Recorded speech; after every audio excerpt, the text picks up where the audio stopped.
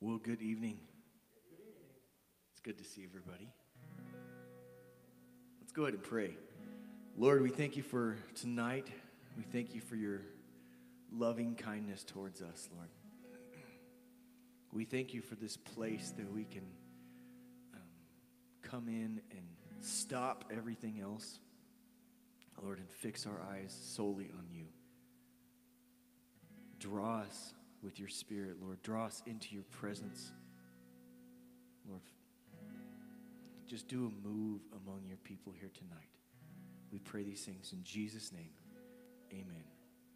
If you're able, let's go ahead and stand for this first song.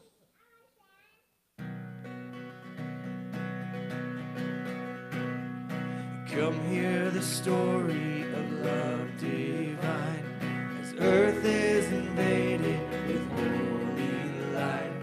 The promise of ages, now flesh and bone. Jesus Messiah, our hope has come. Jesus Messiah, our hope has come. Heaven leaned closer that silent night to watch the Creator be born a child. Here in the manger, the King enthroned. Jesus Messiah, our hope has come. Jesus Messiah, our hope has come. Noel, Noel, Noel, Noel. Jesus, our Savior, the light of the world. Cradle of mercy to cross of shame, the innocent baby will take our place. Forever the grave he will overcome. Jesus Messiah, our hope has come. Jesus Messiah, our hope has come. Noel,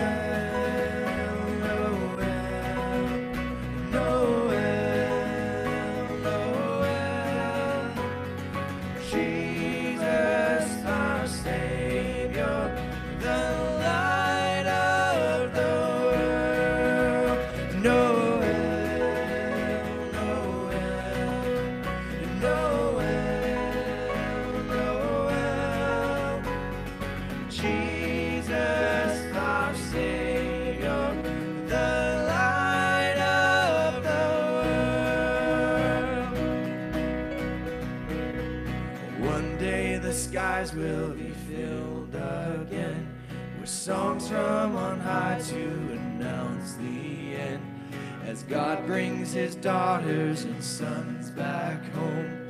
Jesus Messiah, our hope has come. Jesus Messiah, our hope has come. Noel,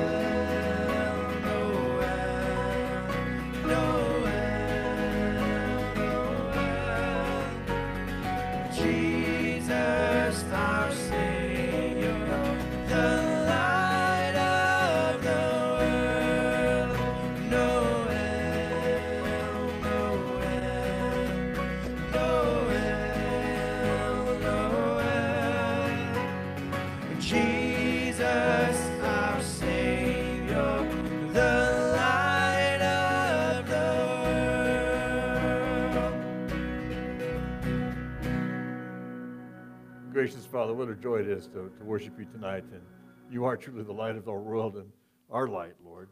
And we want to walk in you. We want to abide in you. And Lord, just draw close to you. Have your way in our midst tonight, Lord. In Jesus' name we pray. Amen. And amen. Well, welcome in Jesus' name. You can be seated. Welcome to everybody listening on the radio and online. A couple quick announcements. This Tomorrow night is the ladies' cookie and sock exchange. We've been talking about that for quite a while, but just a reminder, it's at 6:30 at the Schufert's home, and there's information on the counter about that, but I think you guys are pretty well up to speed on that. And then this Sunday, we're going to have the children's program in the morning services, but also we're going to have a potluck lunch after the second service, and we're going to go from there Christmas caroling. And so I encourage you guys to join with us. There's a sign-up on the counter for that as well, and I'm looking forward to it. And then Tuesday, the 24th, we're going to have our Christmas Eve candlelight service here at 7 o'clock, and then no Wednesday night service because it's Christmas Day. And then on the 31st, our prophecy update service, and then the following one, or the next day, Wednesday the 1st, no service that night either. And then I just want to make a fast mention of the 2021 Israel trip coming up. We've got flyers out on the counter for that, and if you get on our website, there's a really cool video you can watch. It gets you all excited about what we did last time and what we're looking forward to next time. And so, you know, it's a great trip, and it's one of those things that really expand your understanding of the Bible. And so I encourage you to, prayerfully consider that. Father, thank you again for the opportunity just to be here tonight and to worship you. And we ask, Lord, that you'd be glorified. In Jesus' name, amen. Let's continue to worship.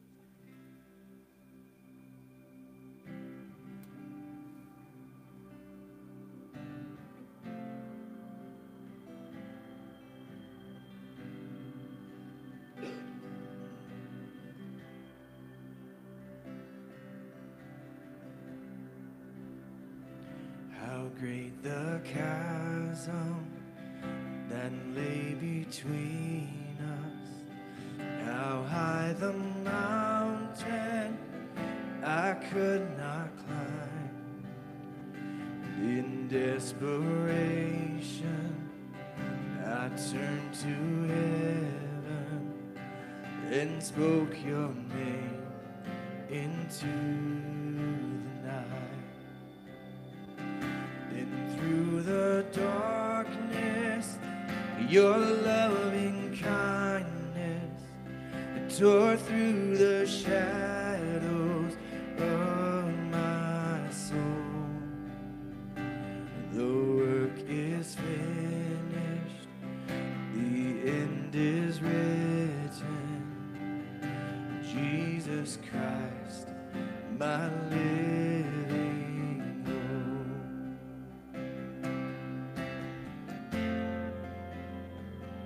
Who could imagine so great a mercy? What heart could fathom such boundless grace?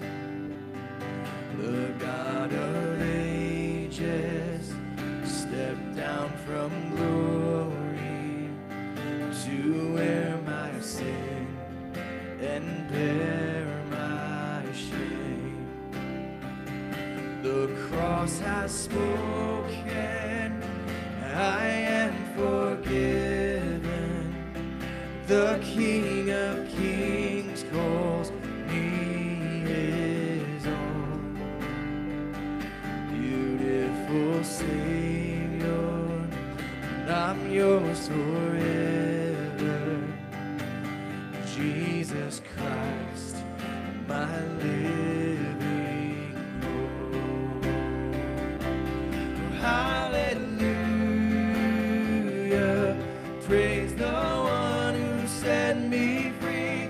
Hallelujah, death has lost its grip on me. You have broken every chain. There's salvation in your name. Jesus Christ, my living hope. Hallelujah, praise the one who set me free. Hallelujah, death has lost its grip on me. You have broken every chain. There's salvation in your name. Jesus Christ, my living hope.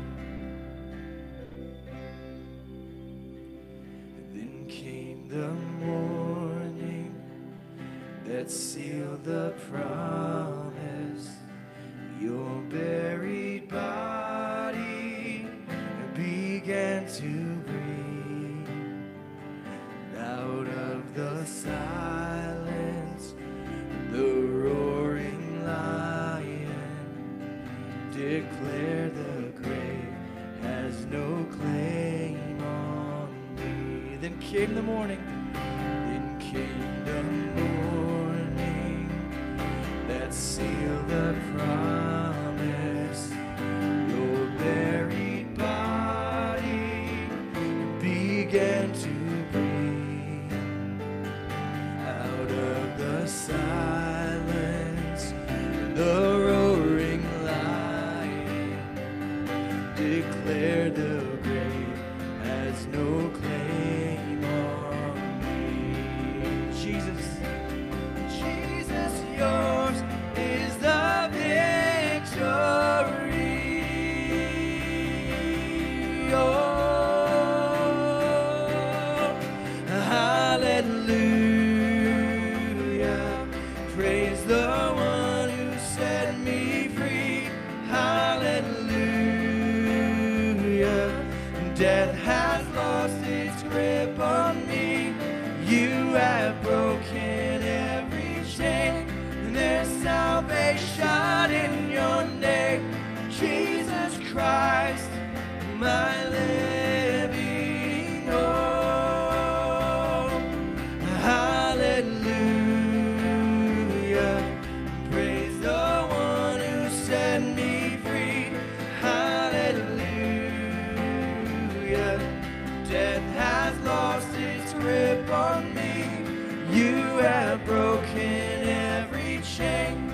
There's salvation in your name, Jesus Christ, my living hope. Jesus Christ, my living hope. Oh God, you are my living hope.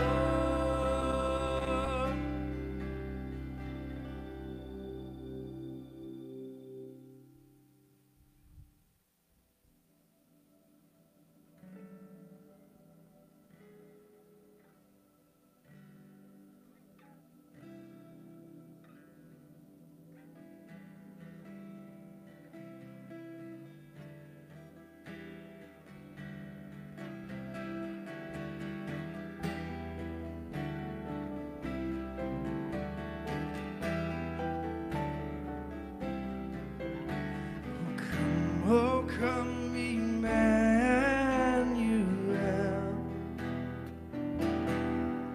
and ransom captive Israel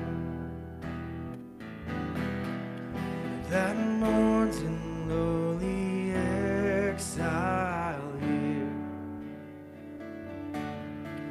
until the Son of God appears. Rejoice, rejoice, Emmanuel shall come to thee, O Israel.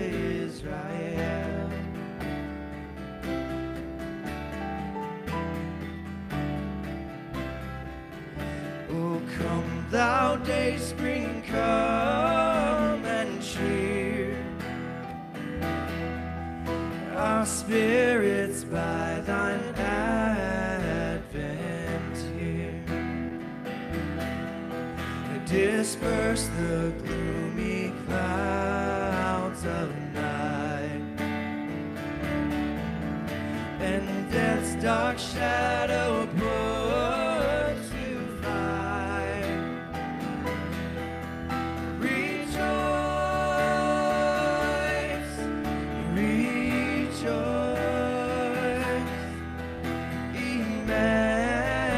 Emmanuel shall come to thee, O Israel.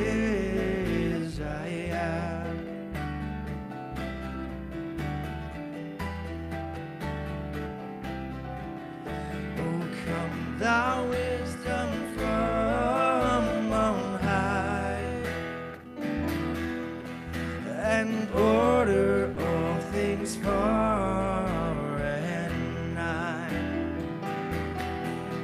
To us the path of knowledge show, and teach us in her ways to go. Rejoice, rejoice, Emmanuel shall come to thee, O Israel. Rejoice, rejoice, rejoice, Emmanuel shall come to thee, O Israel.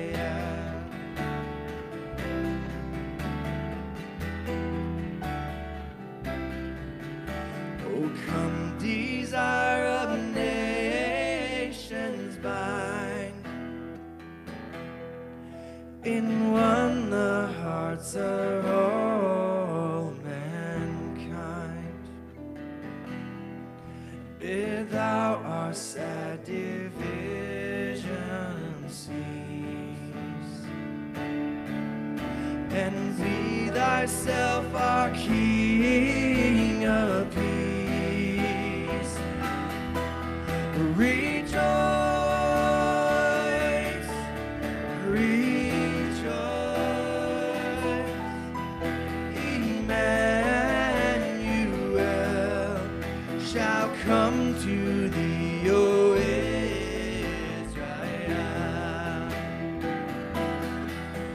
Rejoice, rejoice, Emmanuel shall come to thee, O Israel.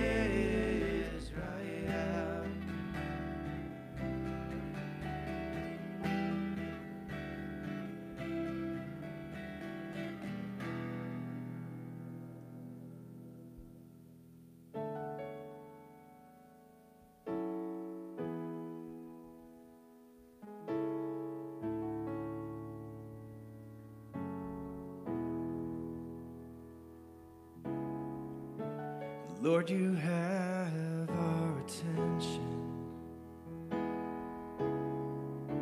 and every eye is fixed on you. Burn away every distraction so you can move. Come and move. Let's sing that again. Lord, you have our attention, and every eye is fixed on you. Burn away every distraction so you can move. Come and move. We won't hesitate. We won't hesitate to bring you praise. Open up the gates of heaven right here, right now. We seek you right here, right now. We trust you. Your presence falling down and our worship pouring out right here, right now.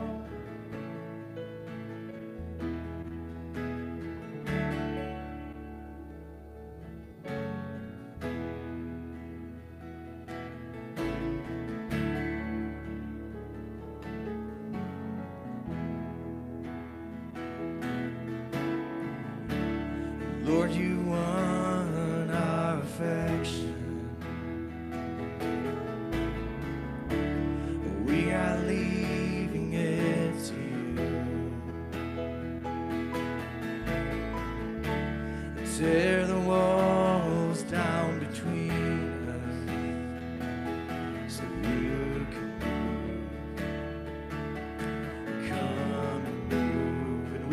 hesitate. We won't hesitate to bring you praise. Open up the gates of heaven. Let's all stand right here, right now.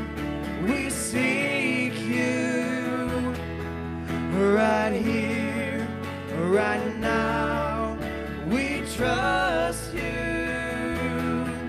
Your presence falling down, our worship pouring out, right here, right now. Let's sing right here, right now, right here, right now. We seek you, right here, right now. We trust you. Your presence falling down and our worship pouring out, right here, right now. Oh,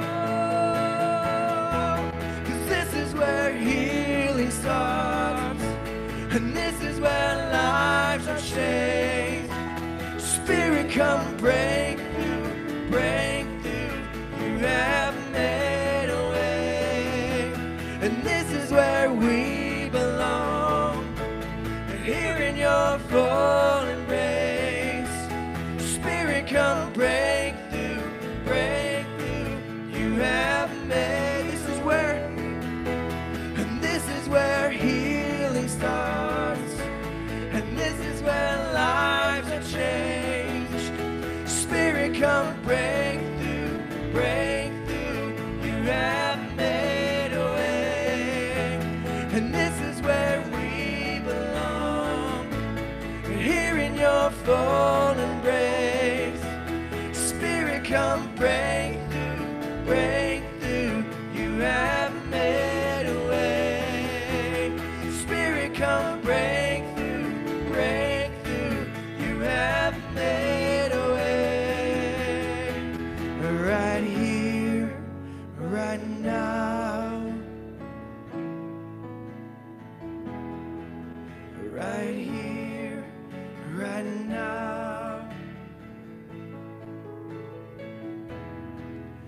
Your presence falling down, our worship pouring out, right here, right now, right here, right now, right here, right now.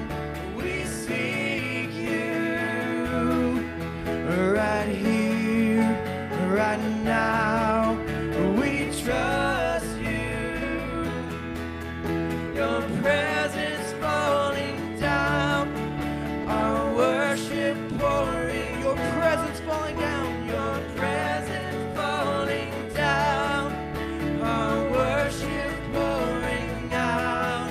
Your presence falling down and our worship pouring out, right here, right now, right here, right now, right here, right now, right here, right now.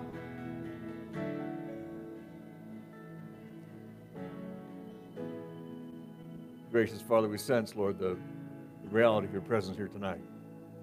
Lord, we understand that you want to do something. Lord, you want to work in our hearts and reveal yourself afresh to us. And Lord, we want to hear your voice, and we want to see you. We want to hear you. We want to sense your presence, Lord, your touch. And so guide us this night. Help us, Father. Pour out your Spirit upon us. In Jesus' name we pray. Amen and amen. Well, welcome in Jesus' name. Why don't you turn and say hello to somebody.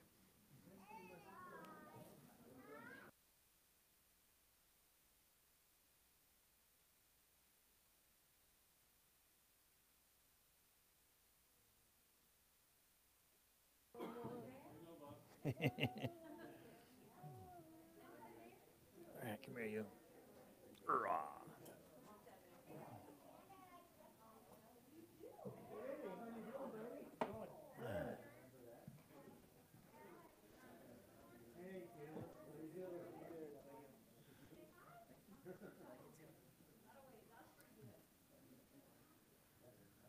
All right. Well, hey, it's time to pray for little ones going back to Wednesday school. Hey, buddy. Ride 'em, cowboy. All right. Oop. Any more? Hey, Truett. On it, buddy. Nope. Don't worry, your sister will protect you. All right. Is that reinforcements coming or the advance guard? Well, Father, we thank you for these awesome kids. And Lord, we pray truly that your hand would be upon them tonight, that you would bless them, that you would teach them and instruct them in your ways.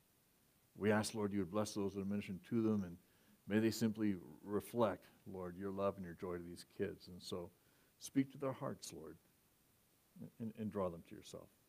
Thank you for what you're going to do. We commit them to you. In Jesus' name we pray. Amen. All right. There you go. Okay. All right. Go get them. Well, tonight we're going to kind of finish off our study of the Rapture. I kind of rushed through the last part of what we did last week, and so we're going to back up a little bit and a little bit of review, maybe a little bit of overlap, and then we're going to kind of take it from there. But if you will, open up your Bibles to 1 Thessalonians chapter 4. And we're going to read 1 Thessalonians 4 together, and then we'll get into the actual study. And so once you get your Bibles open, if you're able, would you stand with us in reverence for God's word as we read it together? 1 Thessalonians chapter 4. 1 Thessalonians 4, verse 1 says, Finally then, brethren, we urge and exhort in the Lord Jesus that you should abound more and more, just as you received from us how you ought to walk and to please God. For you know what commandments we gave you through the Lord Jesus, for this is the will of God, your sanctification, that you should abstain from sexual immorality, that each of you should know how to possess his own vessel in sanctification and honor, not in passion of lust, like the Gentiles who do not know God, that no one should take advantage of and defraud his brother in this matter, because the Lord is the avenger of all such, as we also forewarned you and testified. For God did not call us to uncleanness, but unto holiness. Therefore he who rejects this does not reject man, but God, who also has given us his Holy Spirit. But concerning brotherly love, you have no need that I should write to you, for you yourselves are taught by God to love one another. And indeed you do so towards all the brethren who are in all Macedonia. But we urge you, brethren, that you increase more and more, that you also aspire to lead a quiet life and to mind your own business and to work with your hands as we commanded you, that you may walk properly towards those who are outside, and that you may lack nothing. But I do not want you to be ignorant, brethren, concerning those who have fallen asleep, lest you sorrow as others who have no hope. For if we believe that Jesus died and rose again, even so we will be with him, even so God will bring with him those who sleep in Jesus. For this we say to you by the word of the Lord, that we who are alive and remain until the coming of the Lord will by no means precede those who are asleep. For the Lord himself will descend from heaven with a shout, with the voice of an archangel, and with the trumpet of God, and the dead in Christ will rise first. Then we who are alive and remain should be caught up together with them in the clouds to meet the Lord in the air, and thus we shall always be with the Lord. Therefore comfort one another with these words. Gracious Father, we are comforted. Lord, we're comforted, we're excited. We can hardly wait. And we ask, Lord, you would just help us understand what it's going to be like and what's going to happen, that we can encourage and comfort others. So guide us, Lord. Help us to please you. In Jesus' name we pray. Amen. And amen. You can be seated. Well, Titus tells us, or actually Paul writing to Titus tells us, looking for the blessed hope and the glorious appearing of our great God and Savior, Jesus Christ. Again, we're kind of going to go over various aspects of the rapture. And the rapture is really that event when Jesus comes part way back from heaven, if you will. He calls for the church, his bride, to himself. And in that moment, in a twinkling of an eye, we're caught up together to be with him forever in heaven, because wherever he is heaven. And so we're called away from our earthly habitation. It will happen suddenly.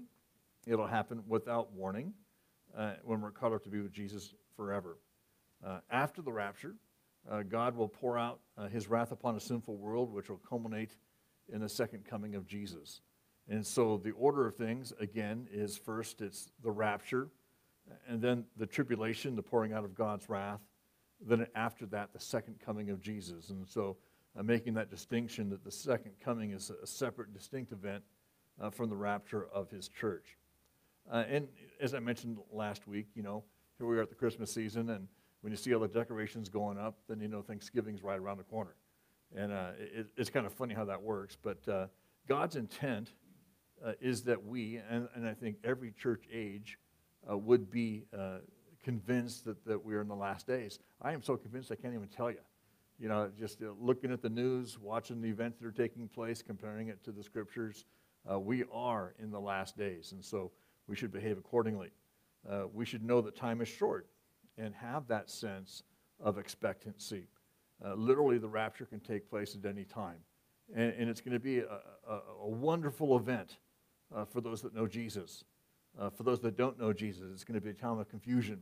It's going to be a time of desperation, and it's going to be a horrible time because all the good people, so to speak, and I define good people as those that know Jesus Christ, our Lord and Savior, they're going to be caught up. They're going to be gone, and then people are going to be bewildered about what happened. The rapture, again, can take place at any time. There aren't any prophetic events, prerequisites, if you will, that have to be in place. Everything is completed, if you will. There is only one kind of a practical requirement left, and that will signal the end. But in Romans chapter 11, verse 25, Paul talks about when the fullness of the Gentiles has come in. In other words, this church age is the time of the Gentiles. It's the time when the Lord is focused primarily on the church. And when the last Gentile, when the last non-Jewish person receives Jesus Christ as our Lord and Savior, the fullness of the Gentiles is complete. That's the trigger, if you will, for the rapture. And so we're looking forward to that. And the rapture happens before the second coming, as we kind of laid out the order there. And so when you see the events of the second coming lining up, all the circumstances and the requirements, if you will, laid out, when you see that stuff building up, that just tells you that the rapture is imminent. It literally could happen at any time. If you will, turn to 2 Thessalonians chapter 2. 2 Thessalonians chapter 2. There are requirements or things that have to kind of happen before Jesus can come back in the second coming. And in 2 Thessalonians chapter 2, 1 through 8, we see a few of them. I'm going to read just a short passage here. 2 Thessalonians chapter 2, beginning at verse 1, it says, "For you yourselves know, brethren, that our coming to you was not in vain. But after we had suffered before and were spitefully treated at Philippi, as you know, we were bold in our God to speak to you the gospel of God in much conflict. For our exhortation did not come from error or uncleanness, nor was it in deceit. But as we have been approved by God to be entrusted with the gospel, even so we speak, not as pleasing men, but God who tests our hearts. For neither at any time did we use flattering words, or as you know, nor a cloak for covetousness. God is witness. Nor did we seek glory from men, either from you or from others, when we might have made demands as apostles of Christ. But we were gentle among you, just as a nursing mother cherishes her own children so affectionately." Oops. I'm reading from 1 Thessalonians. I go, this is good stuff, but it's not what I... Sorry about that. 2 Thessalonians chapter 2, now verse 1. "Now, brethren, concerning the coming of our Lord Jesus Christ and our gathering together to him..." Why did you guys say something? You're all kind of going, "It doesn't match." Heretic. No. Yeah, if I'm reading the wrong thing, tell me. But 2 Thessalonians chapter 2, verse 1. "Now, brethren, concerning the coming of our Lord Jesus Christ and our gathering together to him, we ask you not to be soon shaken in mind or troubled, either by spirit or by word or by letters, as if from us, as though the day of Christ had come. Let no one deceive you by any means, for that day, meaning the terrible day of the Lord, will not come unless the falling away comes first, and the man of sin is revealed, the son of perdition, who opposes and exalts himself above all that is called God, or that is worshipped, so that he sits as God in the temple of God, showing himself to be that he is God. Do you not remember that when I was still with you, I told you these things? And now you know that what is restraining, that he may be revealed in his own time. For the mystery of lawlessness is already at work. Only he who now restrains will do so until he is taken out of the way. And then the lawless one will be revealed, whom the Lord will consume with the breath of his mouth and destroy with the brightness of his coming. And so from this passage, we get 3 or 4 things that, are, in a sense, kind of have to be in place before Jesus will come back. And if you look back at the text for a second here, he says it's going to be a time of falling away, a time of apostasy. Is anybody seeing that today? So we're going to talk about that on Sunday morning. But then he also says there that there'll be the revealing of the Antichrist. Does anybody know who the Antichrist is yet? But when he is known, that's one of the conditions that will be met. The other thing is he's going to be in the temple, and he's going to demand to be worshipped as God in the temple. That means there has to be a temple. There's no temple today.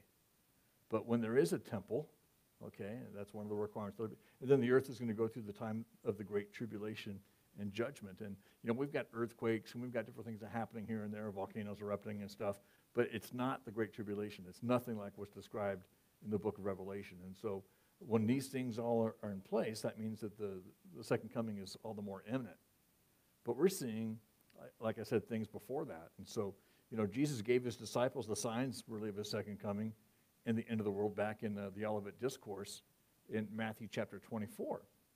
And here he talks about there will be a time of deception. Anybody seen that? Do you trust the media? Do you trust your politicians? All these things. I mean, it's a time of, lies, deception. There'll be false Christs and wars and rumors of wars and famines and earthquakes and pestilence and false prophets and lawlessness. And these are all the things that Jesus said to expect and to look for prior to his second coming. And so we're seeing those things in place now, which again means the rapture is all the more imminent. Again, there aren't any conditions or requirements for the rapture, so we're told to watch and to be ready, to have your bags packed, so to speak, and be ready to go. Jesus told his disciples in Matthew 24, verse 44, he said, "Therefore you also be ready, for the Son of Man is coming at an hour that you do not expect." And again, what should we be doing? We should be, first off, right with God. We should be right with God and walking in his ways, walking in the Spirit, denying the lust of the flesh, all those different kinds of things. What does it constitute to be a Christian? I mean, we can talk about the basics about the gospel and about receiving him, but that we should walk like Christians and act like Christians and behave like the godly people that God's called us to. That's part of the whole being ready process. But he also told us in verse 46, he said, "Blessed is that servant whom his master, when he comes, will find so doing." And what he's saying is waiting and watching, looking for the soon return of Jesus. And so that causes us to act differently. As Jesus described the parable of the 10 virgins in Matthew 25, part of it that bothers me is that all 10 virgins fell asleep.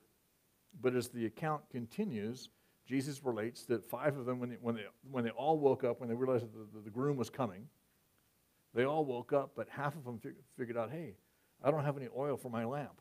They're not ready to go. The other 5 had oil in their lamps, and they were ready to go. So the 5 that were ready took their oil, and oil always represents in the Bible the Holy Spirit. Their vessel was filled with the Holy Spirit. Get it? They're born again. They're the ones that were received into the wedding party. The 5 that didn't have the oil went out to go find some, and then came back at a point when it was too late, and the groom said, "Away from me, I never knew you." And so the idea is we have to be ready. And the only way you can be ready is to receive Jesus Christ as your Lord and Savior. If you don't, if you're not born again, you're not ready, you're not going. And so it's a terrible thing. But the other part of this is, and the part that kind of bothers me about this parable, is that all 10 of them fell asleep. There was a sense of apathy. There was a sense of fatigue or something, I'm not sure what, where basically the 10 virgins that represent the church in a way, or the world, the church in part though, but they were sleeping. They weren't awake. They weren't waiting. They weren't watching. And my prayer is for us that we would do what Jesus said and be alert and be paying attention to what's going on and be looking for him. You know, Paul tells the Romans in Romans chapter 13, verse 11, he said, and do this, knowing the time, that now it is high time to awake out of sleep. For now our salvation is nearer than we first believed. The night is far spent, the day is at hand.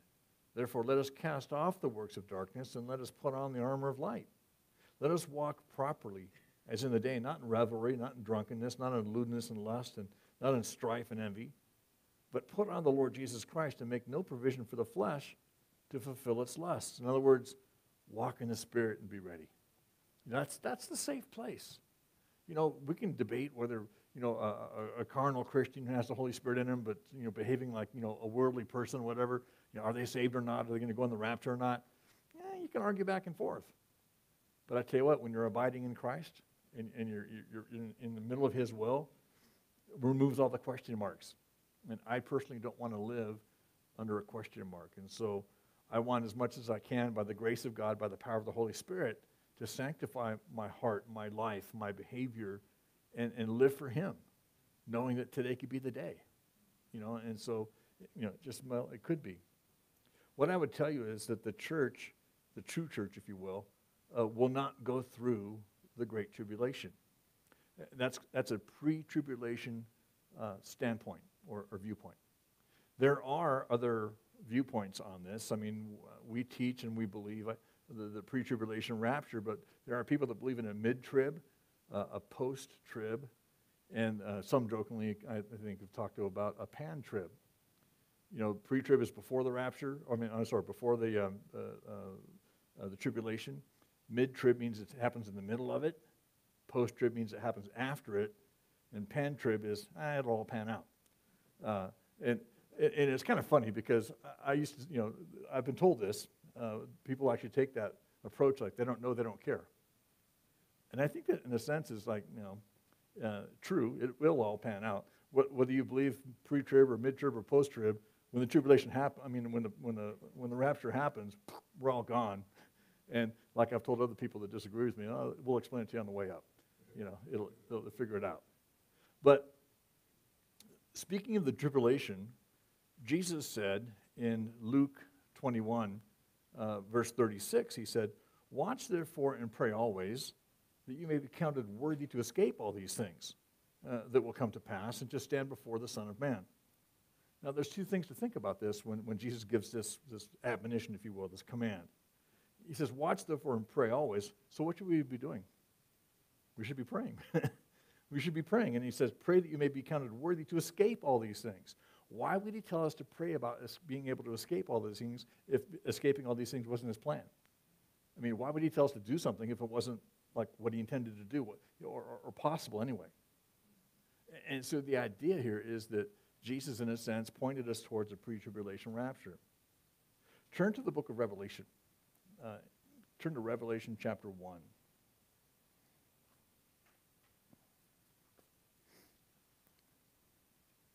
In Revelation chapter 1, in verse 19, this is the key to understanding really the entire book of Revelation. It's the outline for the book. And in Revelation chapter 1, verse 19, John lays out, he says, "Write the things which you've seen, and the things which are, and the things which will take place after this." And so it's broken up into three sections: the things that you've seen, the things which are presently, and the things which will take place after this, future events. These three sections. And so the first part, the things which you've seen. That's Revelation chapter 1, okay, the vision of Jesus glorified, walking in the midst of the 7 golden candlesticks. You know, it goes through this description and stuff. And so that's what you've seen. That's in a past tense sense. But then the things which are, the middle of verse 19, that's chapters 2 and 3 of the book of Revelation. It's the church age. There, Jesus writes letters to 7 literal churches. And these 7 literal churches represent 7 periods of church history. When we get into the book of Revelation, we'll go through that way more extensively. But these 7 real churches that represent 7 periods of church history, but they also represent 7 types of churches that are in our midst today. And so the things that are the church age, and so it describes these 7 letters to the 7 churches. And then after that, the last part of verse 19, and the things which will take place after this. And so you get through the description of Jesus in chapter 1. You've got the letters to the 7 churches in chapters 2 and 3. What chapter's next? Chapter 4. Okay, the things after this. And the very first verse in Revelation chapter 4, verse 1 is, after these things, goes through this description. Mind you, we're close on the board there? Not quite. There we go. Metatauta, after these things. And the very next thing, one of the next things you see is the church worshiping God. In Revelation chapter 4, verse 11, you are worthy, O Lord, to receive glory and honor and power. For you created all things, and by your will they exist and were created. So after these things, the future things, you've got the church in heaven worshiping God, saying that he alone is worthy of all praise and honor and glory because he's created all things. That after these things continues in the chronological order, if you will, you get to Revelation chapter 5, and John's attention is drawn to the scroll, the title deed to the earth. And in verse 4, you see John weeping because nobody was qualified, if you will, found worthy to redeem the title deed to the earth. But in verses 5 through 7, you see that Jesus, the Lamb of God, is qualified, and he begins to, sorry, I'm kind of losing my voice here. You see that he's beginning to open the seals, or not open the seals at that moment, but he's the one that's found worthy. And so we see the redemption of the earth. But look at verses 8, 9, and 10. Revelation chapter 5, verses 8, 9, and 10. Now when he'd taken the scroll, the 4 living creatures and the 24 elders fell down before the Lamb, each having a harp and golden bowls full of incense, which are the prayers of the saints. And they sang a new song, saying, you are worthy to take this scroll and to open its seals, for you were slain and have redeemed us to God by your blood out of every tribe and tongue and people and nation, and have made us kings and priests to our God, and we shall reign on the earth. You know, kind of talking about that future millennial time. But do you see the lyrics of the song? The church is saying, and you have redeemed us to God by your blood. This is a song that only the church can sing. This is a song that only the redeemed can sing. Now bear in mind, there's the past time, there's the present time in the church, then there's the future time in chronological order, and you have the church in heaven singing in chapter 4, singing another song in chapter 5, but then we're going to get to chapter 6, and all the seals are going to get opened up, and this progression starts, and the wrath of God is literally poured out upon the earth. But where's the church when that's happening? In the presence of God, singing that we are the redeemed, and then we're the only ones that can sing that song. And so it just points to, again, the pre-tribulation rapture of the church. You know, Jesus told his disciples about the signs of a second coming and the great tribulation that would precede the end of the age. Then he told them in Luke 21:36 again, watch therefore and pray always, that you may be accounted worthy to escape all these things that shall come to pass. So the Antichrist is not yet revealed, but we see the power of the enemy at work in our world today. There we go. There you go again. All right. Only the presence of the church and the power of the Holy Spirit restrains evil. And that's what we read about in in 2 Thessalonians chapter 2, verses 7, 8, talking about he that restrains will restrain until he's, pulled back, if you will. And so it's the power of the Holy Spirit that keeps evil at bay in our presence now. And even to the Philadelphian church, Jesus said, you have a little strength. The church in Philadelphia, the church of brotherly love, the church that there's no rebuke, there's no correction. It's the church, in a sense, that's doing it right. And he says, but you have little strength. And I think about the church today in general. Sometimes we have little strength because of the compromises in the church. But even the churches that, in a sense, are doing it right don't really have much of a voice in the world today. Very little strength. And so it's kind of sad to see that. But again, we see the events of 2 Thessalonians 2, lining up with the things that you see there in chapter 6 of Revelation. And again, 2 Thessalonians 2, verses 7 and 8. For the mystery of lawlessness is already at work. Only he, meaning the Holy Spirit, who now restrains, will do so until he is taken out of the way. And then the lawless one will be revealed, whom the Lord will consume with the breath of his mouth, destroy with the brightness of his coming. Now, I kind of laid out a couple things about why I think the pre-tribulation rapture is the correct perspective on this. And others, there are people that have, their arguments in favor of their position. But I'm not going to go through all those things. I'm just going to point out a few things as to why I think the pre-tribulation rapture is correct. One of them is in Romans chapter 5, verse 9, where Paul says, much more than being justified by his blood, we shall be saved from wrath through him. Now, the whole point of the cross is that when Jesus died on the cross, he took upon himself all the sins of the world, all mankind. And God poured out his wrath upon Jesus, in retribution, if you will, for those sins, because the wages of sin is death. And so Jesus took upon himself on the cross the wrath of God in full payment, if you will, for our sins. That's why when it was all said and done, Jesus said, it is finished. It is paid in full. So God's not going to pour his wrath out on us again, because that would be like double dipping, double jeopardy or whatever. And so that will not happen.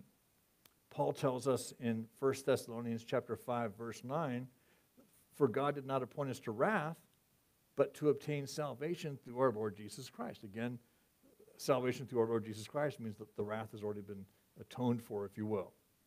We, the church, are not appointed to wrath. I can't say that for the rest of the world. In Romans chapter 1, verse 18, for the wrath of God is revealed from heaven against all ungodliness and unrighteousness of men who hold the truth in unrighteousness.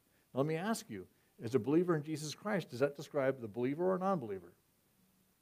That passage in Romans describes the non-believers. It describes those that kind of thumb their nose at God and live a life completely diametrically opposed to God. The wrath of God will be poured out upon them. And so it isn't consistent with the nature of God to judge the righteous with the wicked. Jesus told us that as Christians that we're going to have tribulation in this world. Jesus taught that the world hated him and it'll hate us. But there's a big difference between persecution and the wrath of God. Persecution's a horrible thing, and if you're going through it, I don't want to diminish that in any way, but it doesn't compare to the wrath of God. Jesus told his disciples in John 16:33, in this world you will have trials and tribulations, but be of good cheer. I've overcome the world. And so when it comes to the persecution, when Satan pours out his wrath, which is minuscule compared to the wrath of God, but when Satan does that, the target is always God's children. Always. And it's not just, it's not the whole world. When God is the source of judgment, then it's a different story. God already judged our sins on the cross of Jesus, so we don't have to worry about his wrath. Jesus took the wrath of God upon himself. He bore the full weight of our sin so we wouldn't have to. I'm going to give you a couple of examples that we find in the Bible of a pre-tribulation rapture of sorts. In Genesis chapters 18 and 19, the angel of the Lord appears to Abraham at one point. And after they have a meal, the angel of the Lord begins to explain to Abraham that he's going to destroy Sodom and Gomorrah. Well, Abraham knows that his nephew Lot and his family reside in Sodom and Gomorrah. And so Abraham begins to negotiate. Well, Lord, if you found 50 righteous, will you still destroy the city? And the Lord says, no, if I find 50 righteous, I won't destroy the city. Now, that's interesting. Just stop there. We don't even get to Lot's family yet. But if he finds 50 righteous, he won't pour out his wrath upon them. He won't destroy the city. That's a clue. So, you know how the story goes. Abraham goes, well, if there's 40, then if there's 30, and there's 20. He gets down to 10. And if you go through the account in Genesis and you examine Lot's family, you'll find out that Lot and his wife had sons and daughters and sons-in-law and daughters-in-law that add up to 10. And so when Abraham was negotiating, he was negotiating for his own family. And he stopped at 10 because if he went any lower, that would be eliminating family members. But the bottom line is that God wouldn't destroy Sodom and Gomorrah until he got Lot's family out of there. And the angels found Lot, and he's referred to as righteous Lot at the city gate. And Lot is a type of the church. Now, is Lot the most outstanding Christian person you've ever seen? Not necessarily. You could point out some flaws there. So perfection isn't the issue, is it? But he's righteous Lot. How are we righteous? By faith. Okay, same thing for him. And so even though he wasn't perfect, he believed, and it was accounted to him as righteousness, just like it was to Abraham. And so we read in 2 Peter chapter 2, verses 7, 8, and 9, speaking of the destruction of Sodom and Gomorrah, and delivered righteous Lot, who was oppressed by the filthy conduct of the wicked, for the righteous man dwelling among them tormented his righteous soul from day to day by seeing and hearing their lawless deeds. Then, verse 9, the Lord knows how to deliver the godly out of temptations and to preserve the unjust unto the day of judgment to be punished. God knows how to separate the sheep from the goats. God knows how to separate the wheat from the chaff. And he does that. When God is the source of judgment, then God will deliver the righteous out of the judgment. You look at the flood of Noah's time back in Genesis chapter 6. In Genesis chapter 6, verse 5, we read, and God saw the wickedness of man, that it was great in the earth, and that every imagination of his heart was evil continually. And so God acknowledges the sinful nature basically of just about all the men. But a chapter before that, in Genesis chapter 5, verse 24, we see that Enoch walked with God, and he was not, for God took him. And what's the deal here? In Genesis chapter 6, God is laying out his justification, if you will, for wiping out the world, for destroying the world. His wrath is poured out through the flood.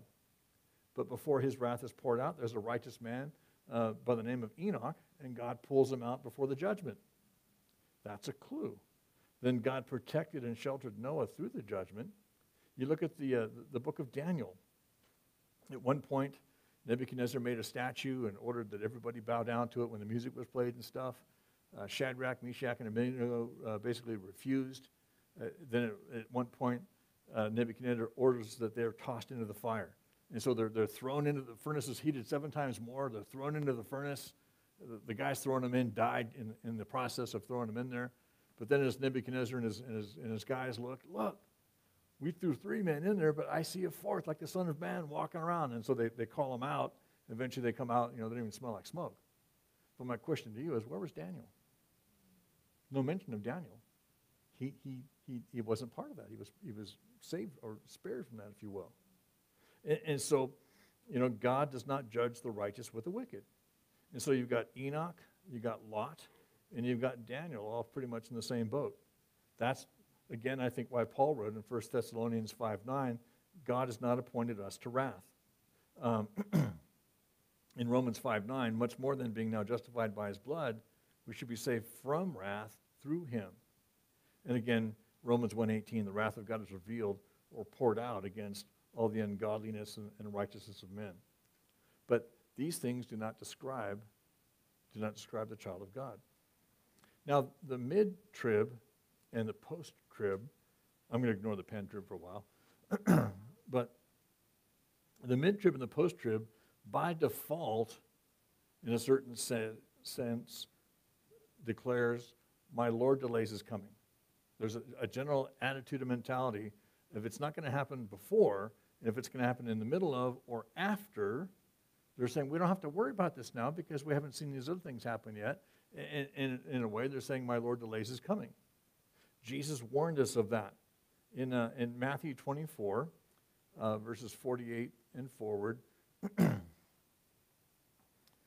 we read, but if that evil servant says in his heart, my master is delaying his coming, and begins to beat his fellow servants and to eat and drink with the drunkards, the master of that servant will come on a day when he's not looking for him, and in an hour that he's not aware of, and will cut him in two and appoint him his portion with the hypocrites. And there shall be weeping and gnashing of teeth. The point is, if you're in a mid or post-trib mindset, then you're not looking for Jesus every day, are you? You don't think it could happen any day. You're thinking all these other things have to be in place, meaning the Antichrist, the temple, all the other stuff. You're looking for all that kind of stuff. You're not looking for Jesus. It's a wrong focus to begin with. But when you're looking for the Antichrist and you're no big hurry, if you're in the pre-trib mindset, but if you're in the pre-trib mindset, you're looking for Jesus with a real sense of expectancy. And that's the whole point. If you live like tomorrow could be the big test, then the chances are you're going to be getting ready the whole time. But if you're thinking it's going to be next week, next month, or whatever, then you're not in a big hurry to get ready because there's no sense of urgency. And he wants us to live with a sense of urgency because it changes our behavior. It changes our attitude. It changes our focus. And again, I'd rather be focused on, looking for Jesus. I don't want to be caught looking for the Antichrist. I mean, I've spent my time like other people have. Hey, I wonder if it could be that guy. I wonder if it could be that guy, I mean, if you listen to the news, it's like 5 guys a week. And I tell you what, one time I was with a meeting of pastors, the last time I went to that meeting, and they were discussing the impending elections and former President Obama getting elected. And one guy described the president, President Obama, as being, quote unquote, the spirit of Antichrist. And the whole table just blew up. Wow. Everybody just got, this huge thing started. And because almost all the pastors there were very liberal, and they were supporting Obama. And so I tried to calm him down. I said, whoa, hang on. He didn't say he was the Antichrist. He said he's got the spirit of Antichrist. And that didn't calm him down a whole lot. And I said, there's a difference. The Antichrist, I'm not going to call him the Antichrist. But he certainly is the spirit of Antichrist because you look at his policies and the things that he stands for. He's totally pro-abortion. He's for the murder of the innocent children. That's something the Antichrist would be in favor of. He's in favor of all the homosexual rights and the homosexual movement, all that kind of stuff. He's totally, pro all that stuff. That's something that the Antichrist and the devil himself would be, right in line with. And there was a bunch of other things like that. And so anyway, they were mad at the first guy, then they got mad at me, and that was the last time I went to that. But it was kind of a lame thing. But anyway, the whole thing is, I don't want to be looking for the Antichrist. I want to keep my eyes on Jesus. When my life gets messed up, it's because I've lost my focus. I'm looking at people. I'm looking at myself. I'm looking at circumstances. And the old saying, if you look at people long enough, you get mad. And if you look at yourself, you just get depressed. And so, but if you look at Jesus, everything works out pretty good. And so keep your eyes on Jesus. And so God's intent is that our perspective would be that we see ourselves as in the last generation and that he'll come in our lifetime. And again, it changes your perspective, but it changes your behavior. And like we started off this study in Titus chapter 2, verse 13, looking for the blessed hope and the glorious appearing of our great God and Savior, Jesus Christ. I want to be looking for him, not for the Antichrist. And so, again, that causes me to have kind of an urgency to share and to live the gospel. If you're thinking that the Lord's not coming back for a long time, then what's the motivation to share the gospel? What's the motivation to live the gospel? But if you think he's coming back today, man, you want to be ready. You want to have a correct perspective regarding material things. If you knew that Jesus was coming tonight or tomorrow morning, number one, you would worry about your house payment. But you also wouldn't worry about, like, oh, no, who's going to scratch my car? Or, who's going to take care of my stuff? Those things don't matter anymore. When you talk to people, and I've talked to a lot of people that have been on their deathbed in hospitals, and some have a lot of stuff, some don't have any stuff. But I tell you what, they don't care about their stuff. You know, in the last few hours of life, you know, oh no, someone's going to rip off my tools or, you know, my Cougarans. None of that matters. And when you're living for Jesus, that stuff matters a lot less, you know, because of the urgency of things. And quite honestly, if you know that Jesus is coming back tonight or the rapture could happen tonight, it makes you want to be right with God. It means that you would live, there'd be a purity in our lives and a sense of expectancy. We would set ourselves aside. We might spend time praying like, God, forgive me, purify my heart. You know, and you might be motivated maybe to talk to your family members or your neighbors or people that you love. And so there's that sense, just like Jesus said in Matthew 24:46, blessed is that servant whom his Lord, when he comes, shall find so doing. Do you guys want God's blessing? I want God's blessing. Blessed is that servant. And so this is a surefire way to, you know, get the blessing of God, if you will. We read in 1 John chapter 3, verses 2 and 3, he says, Beloved, now are we the sons of God, and it does not yet appear what we shall be. But we know that when he shall appear, we shall be like him, for we shall see him as he is. And every man that has this hope in him purifies himself, even as he is pure. Again, it's the priorities that we have in life. And if you have a right focus, then you'll have a right priority. It is important that we believe in the imminent return of Christ and even more in the imminent rapture of the church. That's why I think, and that's kind of part of why we're doing this study to begin with, because a lot of people are pretty ignorant about the rapture. They're fairly ignorant about the end times. I know churches that won't teach the book of Revelation because they think it's all spooky and stuff, and you know, or you can't understand it. And as we go through it again, we've been through it once in our fellowship, but as we go through it again here in a few months, you'll see that it's very understandable, and it's a lot more straightforward than people think. But knowing that, you know, we want to study to show ourselves approved unto God, workers that needs not be ashamed, rightly dividing the word of truth, rightly understanding these issues. I think I've read the same scripture now 4 times, but I'll read it again. Luke 21:36. Watch therefore and pray always, that you may be accounted worthy to escape all these things that shall come to pass, and to stand before the Son of Man. The point is, it shall come to pass. And we will stand before the Son of Man. And you want to stand before him, not only as his friend, but ready to stand, you know, prepared. You know, there's been times when I got called up to my boss's office or to the chief's office or something like that. And there were times when I didn't know what I was going to be asked, like, oh man, you know, hope I've got the right answers. And there's other times when I knew ahead of time I was going to be called, so I did my homework and, you know, had stuff in my hand and ready to go, and I, you know, was prepared. Because you don't want to walk into those kind of things clueless. And so we want to be ready. Again, like Paul said, knowing the time that now it's high time to wake out of sleep, for now is our salvation nearer than we first believed. And so we need to be waiting. We need to be watching. We need to be ready to meet him at any time. And my question to you is, are you ready? I mean, you're going to see when we study through Isaiah on Sunday, there's a point where the Lord pretty much commends the real Israel as opposed to the poser Israel.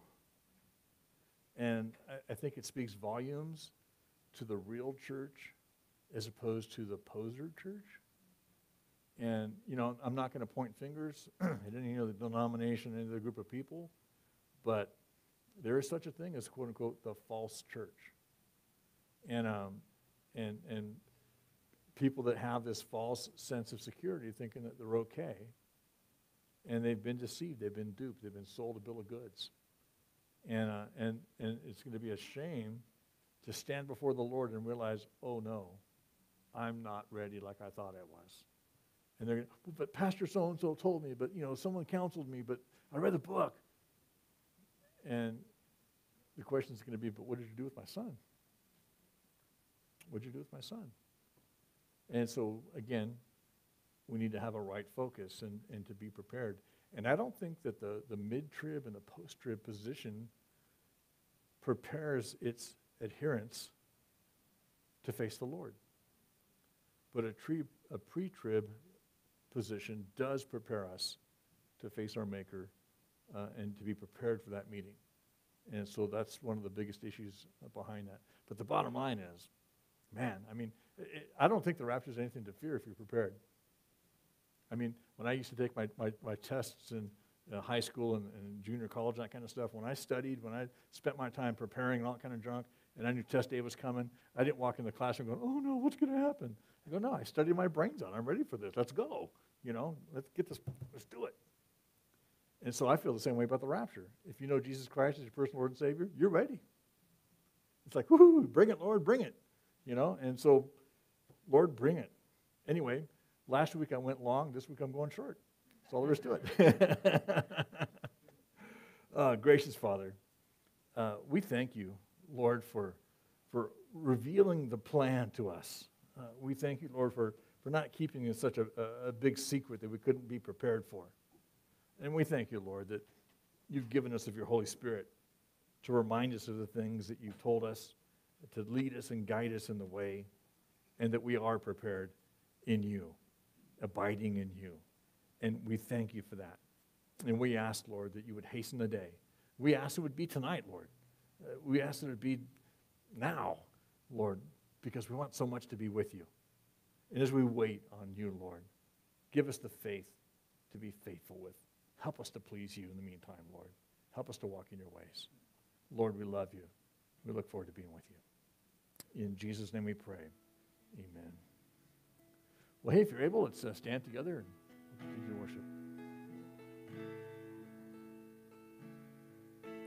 Silent night, holy night, all is calm, all is bright, round yon virgin mother and child, holy infant so tender and mild, sleep in heavenly peace,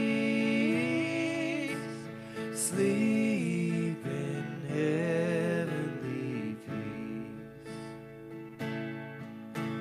Silent night, holy night, shepherds quake at the sight, glory stream from heaven afar, heavenly hosts sing hallelujah. Christ the Savior is born. Christ the Savior is born. Silent night, holy night, Son of God, love's pure light, radiant beams from thy holy face, with the dawn of redeeming grace. Jesus, Lord, at thy birth, Jesus, Lord, at thy birth. Silent night, holy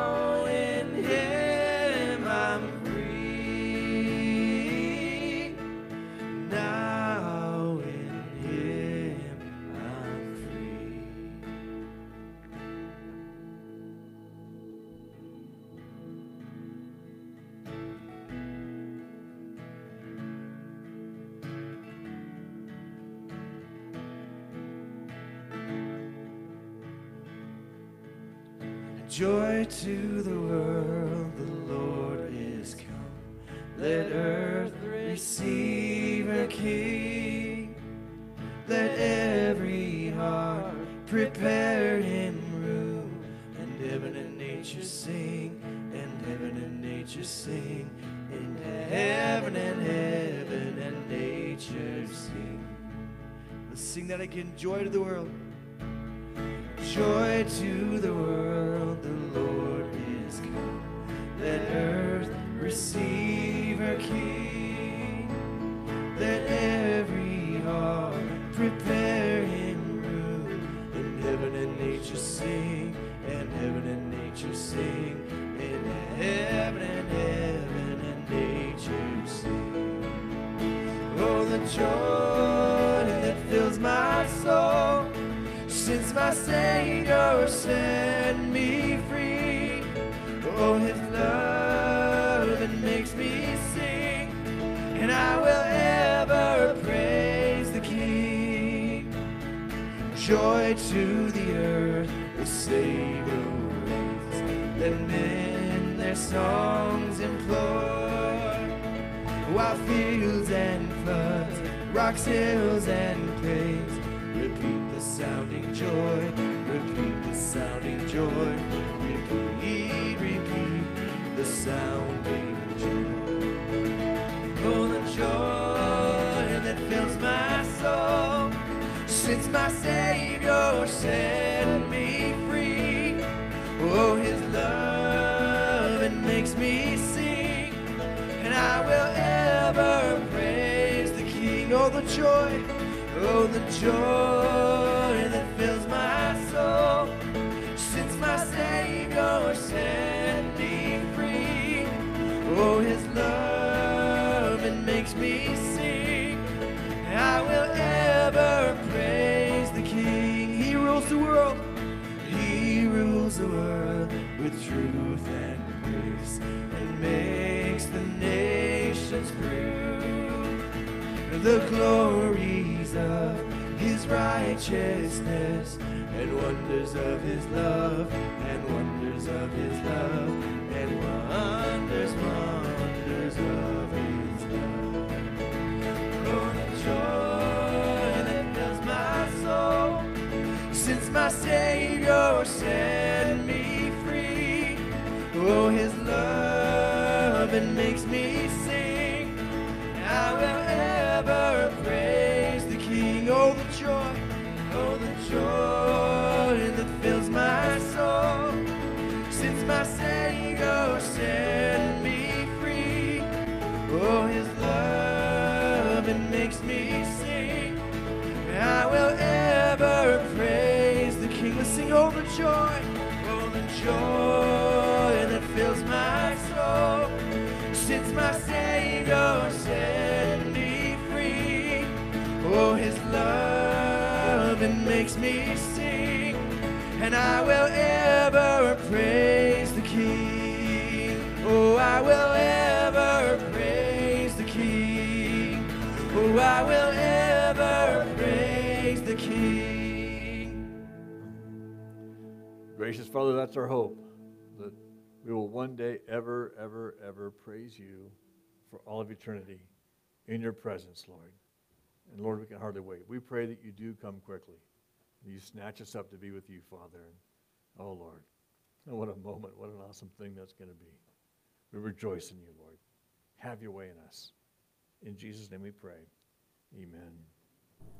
The Lord bless thee. The Lord bless thee. And keep thee. And keep thee. The Lord make his face to shine upon thee, and be gracious unto thee, and be gracious unto thee. The Lord lift up. The Lord lift up His countenance upon thee, and give thee peace. Well, I pray that you guys are not just informed about the rapture, but that you're excited for it. I pray that you anticipate it I pray that you're ready for it. And I pray that you meditate on the fact that it could be any moment, any time. And that as you go to sleep tonight, you wonder if you wake up in heaven. Yeah, because it's going to be daytime in Jerusalem, nighttime here. Chances are it'll happen when you're sleeping. So, when you go to bed at night, be ready. God bless you guys. Have a good night. If you need prayer for any reason, come on up. We'd love to pray with you.